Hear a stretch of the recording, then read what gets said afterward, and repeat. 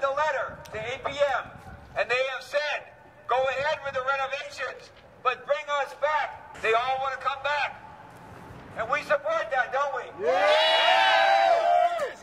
In Hyde Park and Mattapan, they manage hundreds of units, and they're raising rents on tenants down there $500 and more.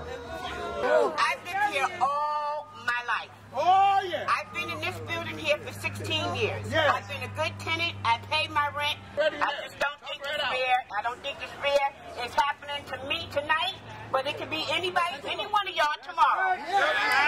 Yeah, and I'm going to fight to the end. I'm not giving up. I don't care how tired I am. I will fight through my arthritis. I will fight through anything. I'm just tired. I'm tired of it. I'm tired. But just keep They on don't want to fighting. come fix nothing, but they're quick to tell us to leave.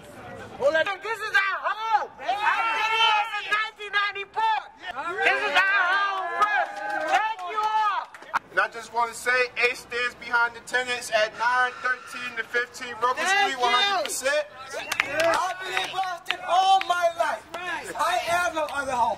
That's right. I'm not trying to go out to the suburbs. That's right. This is where I was raised. That's right. Okay, when I move, I'm going to move because I want to. Not because I'm being forced out.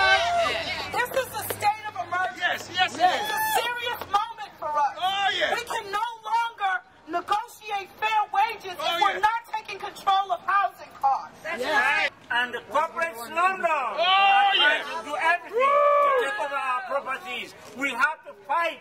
We have to fight from Boston to Dorchester to Roxbury to Mattapan to Brockton East Boston. to East Boston.